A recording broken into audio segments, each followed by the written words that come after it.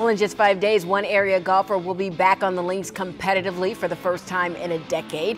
Jupiter resident Patrica Meunier-Lebouc will play in the Senior LPGA Championship next week in Indiana. The former major winner retired back in 2009 and has spent her time away from competition as one of the head instructors at the club at Ibis. And while winning next week's tournament would be great, in Meunier-Lebouc's mind, there is another factor that is just as important. I'm all about competition, I've always been. I love golf, but what I love first is competition.